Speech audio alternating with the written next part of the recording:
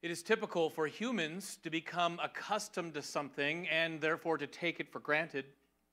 As an example, I've never really lived without indoor plumbing or running water or a furnace.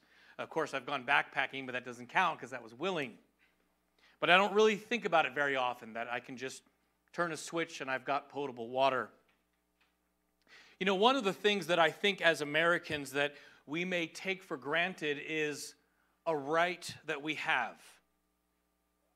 And this right that was built into our founding documents is so significant that throughout most of the history of the world, people have not had this right. And in fact, even right now, most countries don't have this right that we have.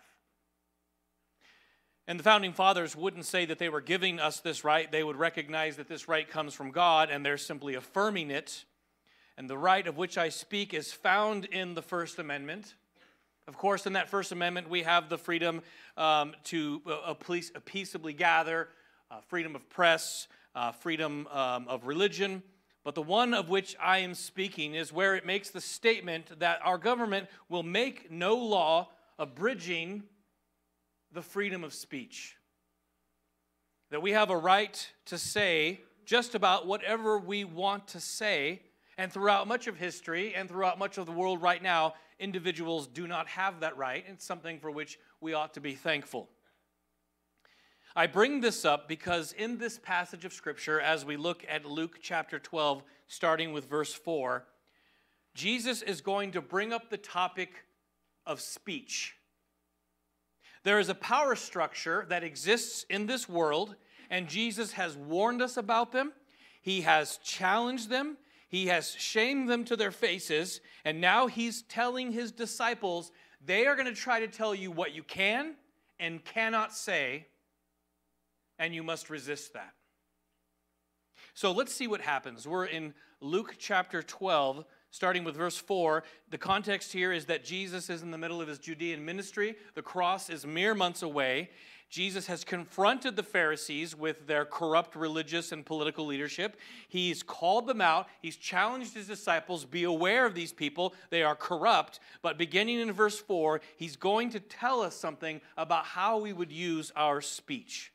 So here we are, Luke chapter 12, verse 4 from the ESV.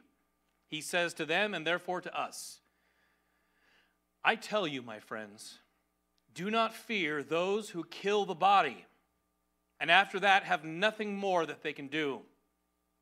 But I will warn you whom to fear. Fear him who, after he has killed, has the authority to cast into hell. Yes, I tell you, fear him. Are not 5 sparrows sold for 2 pennies, and not one of them is forgotten before God? Why, even the hairs of your head are all numbered. Fear not, you are of more value than many sparrows. Verse 8, and I tell you, everyone who acknowledges me before men, the Son of Man will also acknowledge before the angels of God, but the one who denies me before men will be denied before the angels of God. And anyone who speaks a word against the Son of Man will be forgiven, but the one who blasphemes against the Holy Spirit will not be forgiven. And when they bring you before the synagogues and the rulers and the authorities, do not be anxious about how you should defend yourself or what you should say, for the Holy Spirit will teach you in that very hour what you ought to say.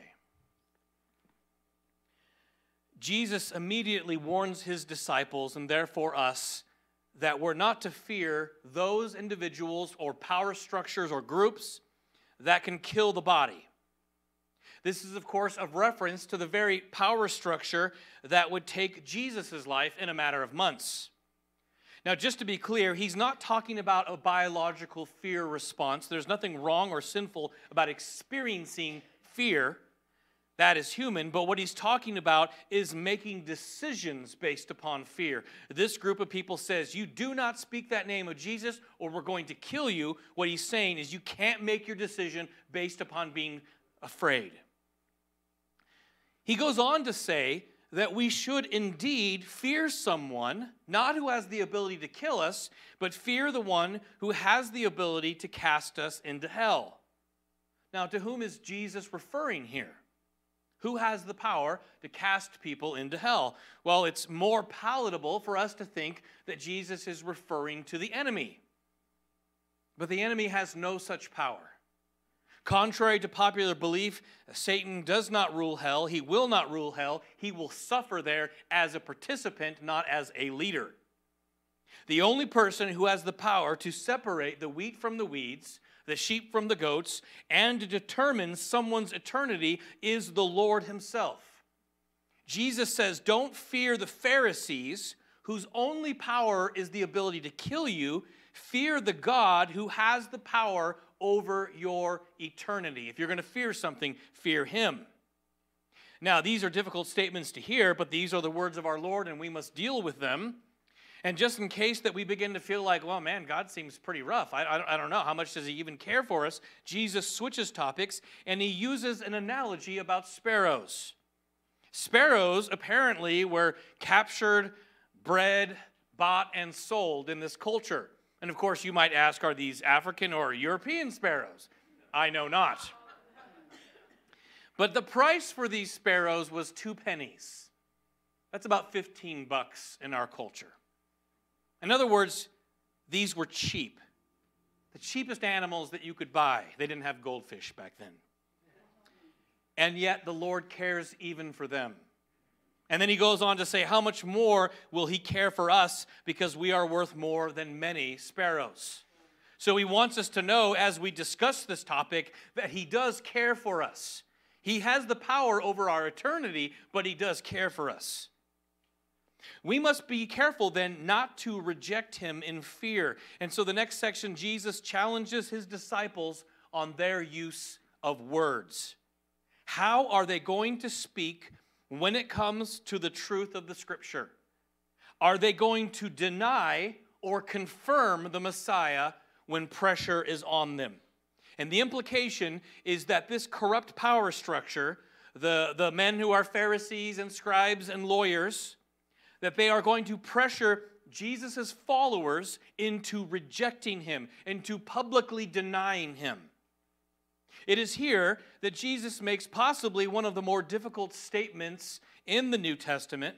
He tells us, verse 10, that if you blaspheme the Holy Spirit, you will not be forgiven. This is one of those rare instances when we must break basic interpretation or hermeneutical rules. Remember that your best bet when interpreting the Scripture is to take it at face value. They call this a straightforward reading. And what it means is if any just common person were to look at this sentence and read it, what would they think it meant? And we call that a straightforward reading.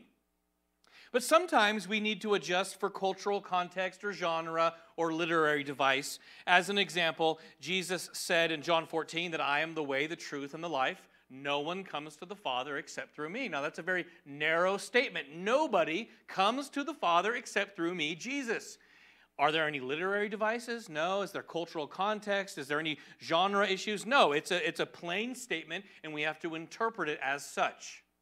However, Jesus would also say that if your eye causes you to sin, gouge it out.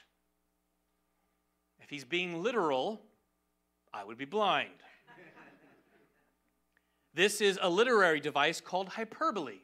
It's an exaggeration to drive home a point. So we don't think that Christians ought to literally gouge their eyes out.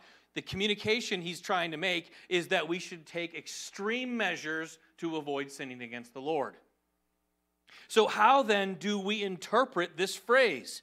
Because if we just take the straightforward reading, it seems to be rather troubling and it contradicts the rest of Scripture. Now remember, the one who says that we shouldn't take this as a straightforward reading must bear the burden of proof. And so if I'm going to say to you, this is what it says, but it means something different, then I have to prove that to you. If this statement is to be taken at face value, then we have some difficulties. Christians could blaspheme the Holy Spirit and lose their salvation in an instant. If it is unforgivable, then it couldn't be undone. You speak a single phrase and then you're done forever. That's if this is to be taken at face value. The other problem is that a straightforward reading goes against the full counsel of Scripture. In other words, the cross of Christ was not sufficient to cover all sins. It covered most sins. If we take a straightforward reading, then Paul would have some problems when he said this, "And you, who were dead in your trespasses and the uncircumcision of your flesh, God made alive together with him, having forgiven us," how much? All our trespasses, by canceling the record of debt that stood against us with its legal demands. This he set aside, nailing it to the cross. So we would have to say to Paul, look, he forgives us and he nailed all of our sins to the cross except for one. If we take this as a straightforward reading, then John would have a hard time saying this, that if we confess our sins, he is faithful and just to forgive us of our sins and to cleanse us from how much? All unrighteousness. If we take this as a straightforward reading, then John the Baptist couldn't really say this. Behold, the Lamb of God who takes away the sin of the world. If we take this as a straightforward reading, Jesus himself was wrong when he taught many things about going before the Lord and having forgiven us for our debts. All that to say that there must be some nuance here in what Jesus is saying, some problem with translation, some kind of nuance in the Greek. And so we're left to kind of figure out what are some possibilities as to what he means. Well, the first thing that we can do is we can look at context. The context here is that we are to be aware of the Pharisees. These are rich, powerful, and corrupt leaders. And that we shouldn't fear those who can kill, and the implication is that they have the ability to put you to death. And that we're not to deny Jesus before them, that is, with social pressure or legal pressure or threat of death. And so a reasonable understanding is that when Jesus uses the word blaspheme, what he means here is blaspheme in the sense of rejecting. That it's not just the simple words, it's that the intention behind the words is to reject the Holy Spirit. And so if you reject the Holy Spirit, if you blaspheme the Holy Spirit, then you have rejected the Word of God and the work of God. And so in the context, it refers to fear of the people and the structures who would ridicule, imprison, or kill you for following Jesus. That person will not be forgiven because they have rejected the work of God. But we have another problem.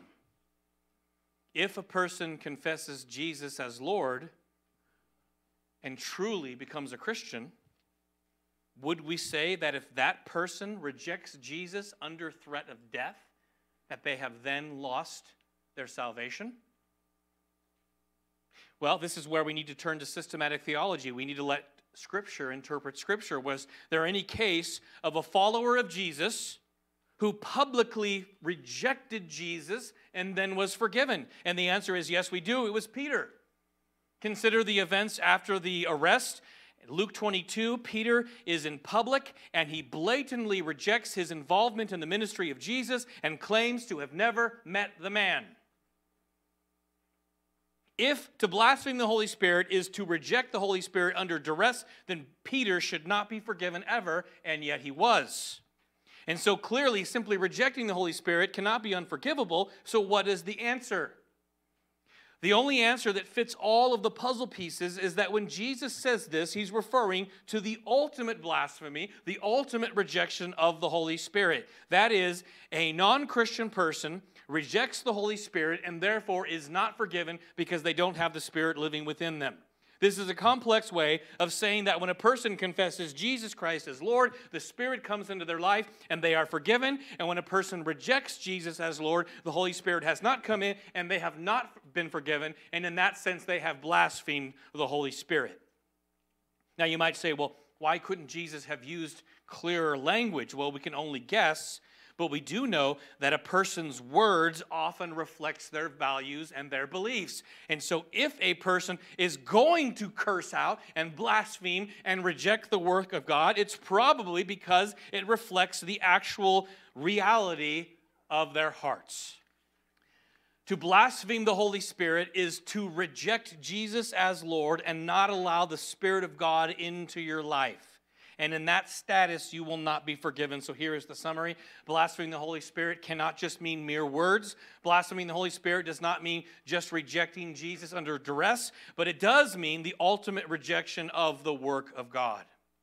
Now, with that out of the way, I want to move on, and I want to look at what do we do with this passage, because Jesus seems very concerned about the words that we're going to use, the words that we're going to use to either affirm things or reject things. And so the first thing we must understand is that there is such a thing as God-honoring speech, and that our speech is central.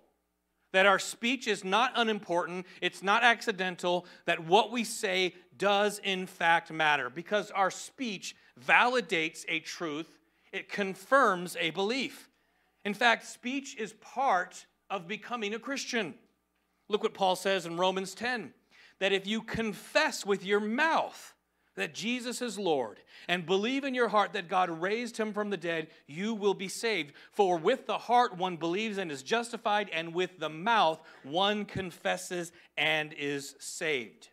We use our mouth to publicly declare that Jesus is my Lord. I abandon myself, I repent of my lifestyle, and I call upon him as my Savior. And when we say it, it brings a sense of reality. And if we're not willing to say it, did it truly happen? You know, when the Lord was creating the heavens and the earth in Genesis chapter 1, how did he do it? He spoke it into existence. We don't have words of power. We can't name it and claim it, and yet our words matter. When we go before the Lord and we confess our sin to him out loud, there is a release. There is a release of guilt and the weight of what we have done. And with our words, we can tear people down and we can build them back up. And so in the Christian life, what we say and what we don't say is central. And what we find is that God has, in fact, instituted compelled speech.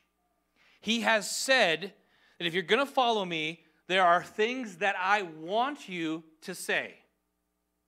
What is this compelled speech? Well, we know that we're to confess Jesus as Lord, that we're to pray, and of course not all prayer is out loud, but some of it is, that we're to encourage one another, that we're to speak truth, that we're to speak against injustices, that we're to speak the gospel, and that we are, in fact, to confess Jesus as Lord even under duress.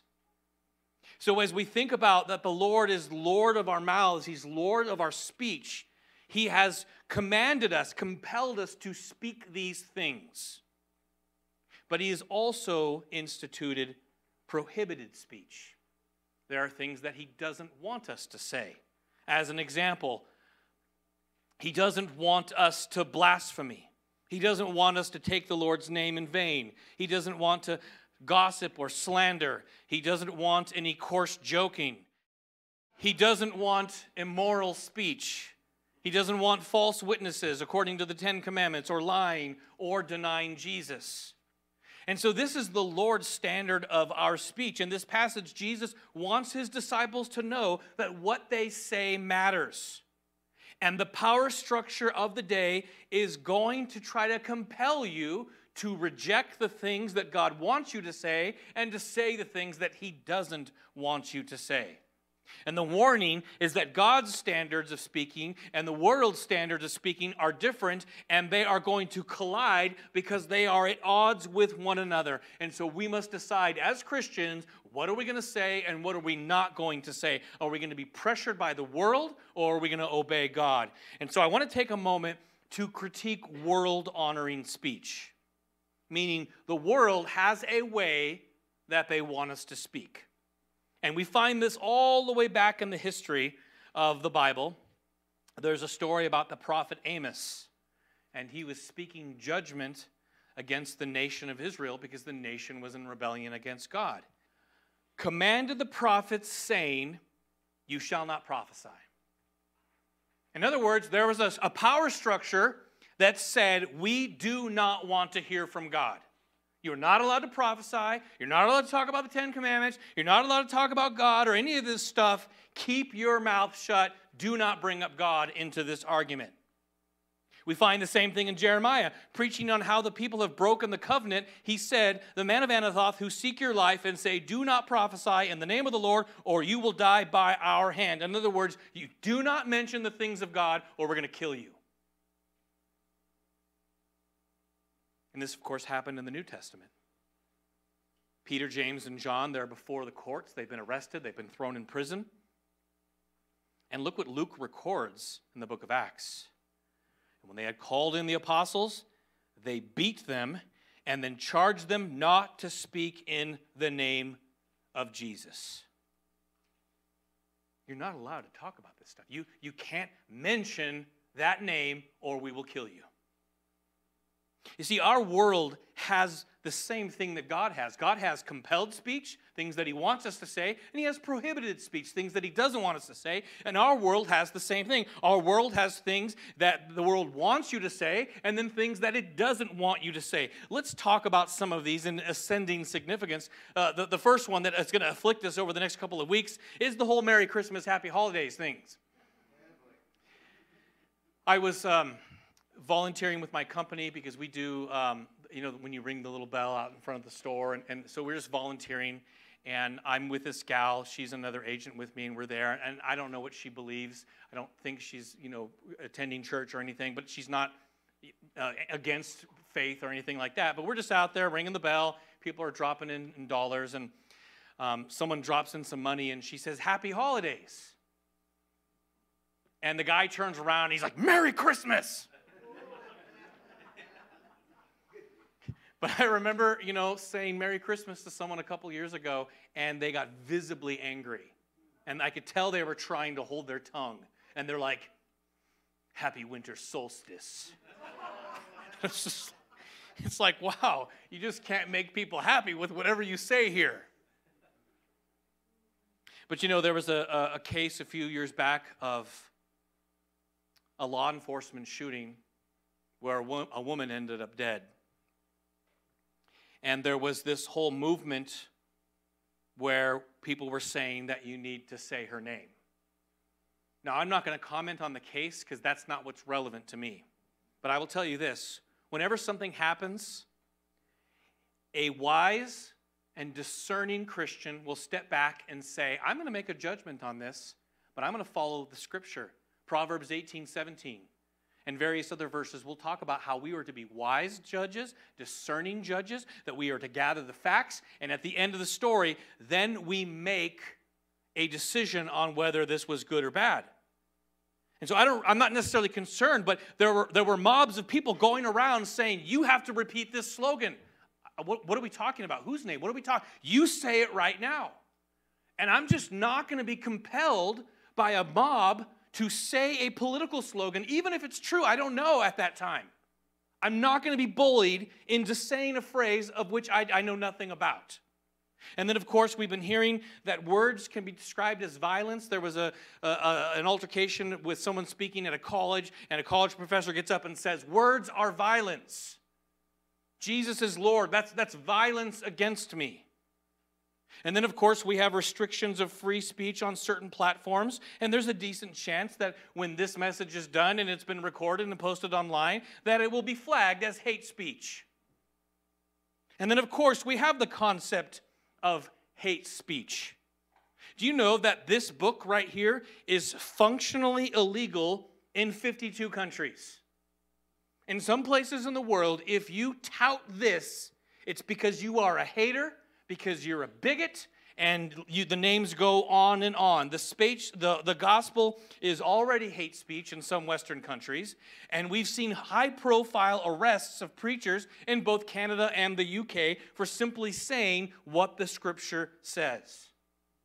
And so we are faced with a situation where the world wants us to say some things and not say some things, and then God says, no, you are to say these things and not say these things, and what are we going to do?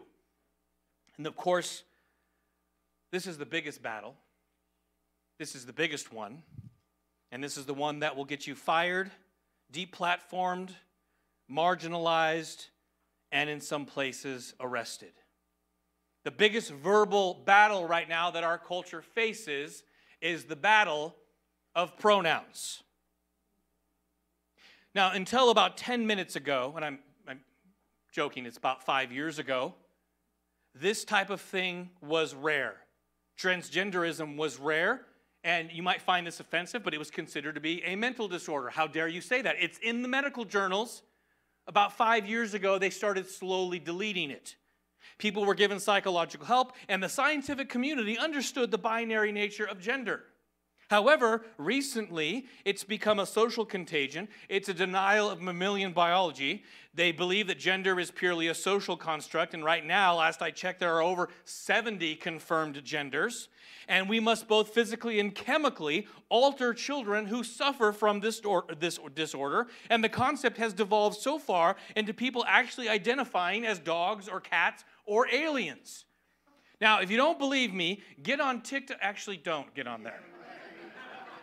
But I've seen videos out there, and the belief is that you must use their preferred pronouns, and if you don't, you hate them, and you're going to be complicit in their suicide. So in other words, if I don't play along with their denial of reality, then I'm a bigot, a hater, and a transphobe, and I will cause untold suffering and death. You must use your words in this way. And yet, the Scripture says some things that are so offensive. It says from Genesis, from the very beginning, that God made them male and female. Jesus would later confirm and quote Genesis, God made them male and female. In the Old Testament, the strongest word for sin was the word abomination. And it was used to describe someone who purposefully cross-dressed. The Scripture talks about marriage only being between a man and a woman, and that all sexual activity outside of a marriage is a sin before the Lord. So there are some things here that are countercultural, and people will hate you for saying what I just said. Say this stuff and see where it gets you. But see, here's the issue. The Lord is the Lord of my speech. Now, I mess up all the time, but He's the Lord of my speech, and I'm not going to be compelled to regurgitate someone's political slogan unless I agree with it, and I'm not going to be compelled to participate in someone's fantasy because they happen to believe something that is a denial of reality. I'm not going to participate in that. I'm not going to use my words, and it's not an act of love to go with them on that fantasy. It's not an act of love to play along. And by the way, even our secular society is beginning to turn on this issue. We're starting to see mainstream media outlets questioning some of these barbaric practices. And since this is all new, we're starting to see the first round of what will be years of lawsuits against doctors, hospitals, and therapists who led young people into these irreversible medical decisions. And my point in bringing all this up is that I am not going to allow our culture to dictate my speech. Friends, compelled speech almost always involves a denial of reality. Because if it was with reality, you wouldn't have to enforce it. If you walked outside and said, yeah, the trees are green. Oh yeah, of course the trees are green. Who's going to reject that? But if I walked outside and they said the trees are purple, they're green. No, they're purple. But they look green. You can't say that. They're purple or we're going to fire you. Almost all compelled speech is compelled because it's a denial of reality. So what do we do? What do we do with all of this? I'm only bringing up the current issues because if our Christianity doesn't bleed into all areas of our life, then what's the value in it? But the first thing is that the Lord is calling us to submit our speech to Him. And we ought to place our fear properly. And Jesus, we go back to what He says in verse 4, that we shouldn't fear the structures who will punish us for our words. Rather, we ought to fear the one who determines our eternity. So don't be afraid of the world getting mad at you because you're using a figure of speech that is offensive. Fear the one who determines your eternity. The second thing is that we ought to practice speech resistance in preparation for the future. You see, as time goes on, as culture changes, we are increasingly going to be told that what we teach is wrong, that it's immoral, that it's bigoted, that it's hateful, and just like the Sanhedrin, you are not allowed to say or teach or talk about this person whose name is Jesus. And I would say that we need to start practicing this right now. Because we give a little, we back up, we back up, we back up, and we're going to create a habit. And I just want to make sure that what I'm saying honors the Lord now, however mad someone gets.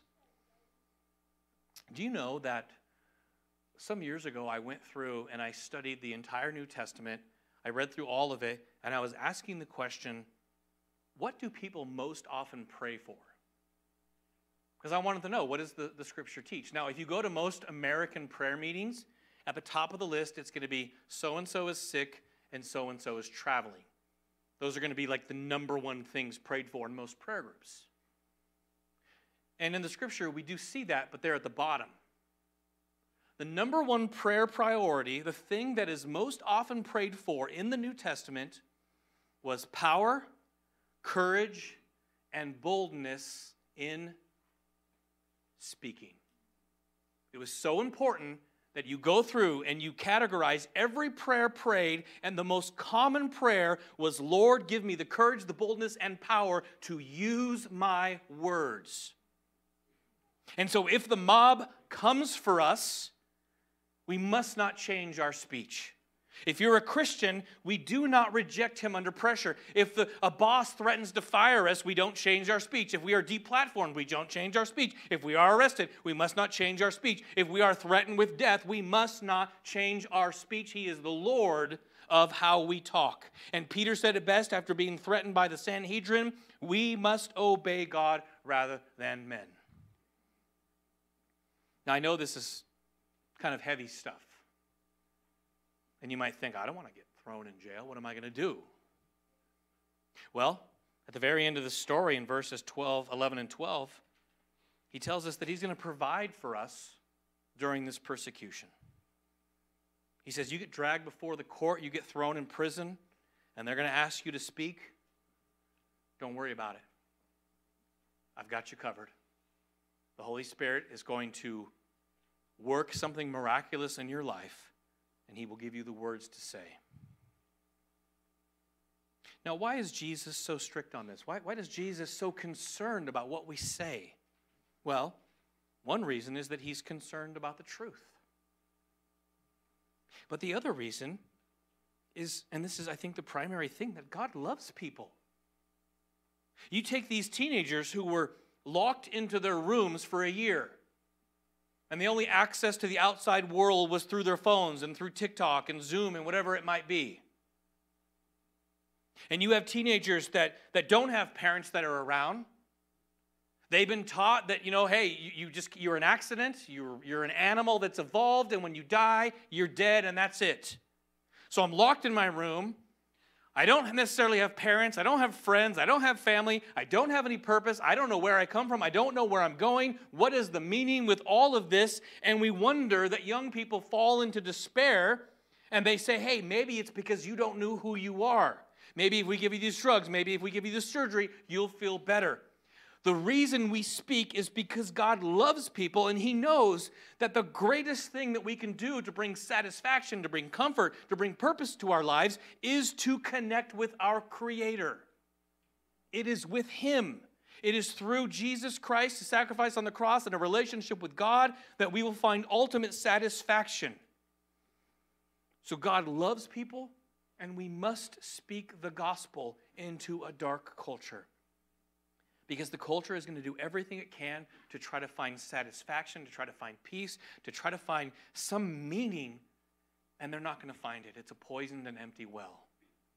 And so here we are with the truth of the gospel, that God loves them, and if they will come to him, if they will abandon themselves, repent of their sins, confess him as Lord, then they will have life, and they will have it abundantly.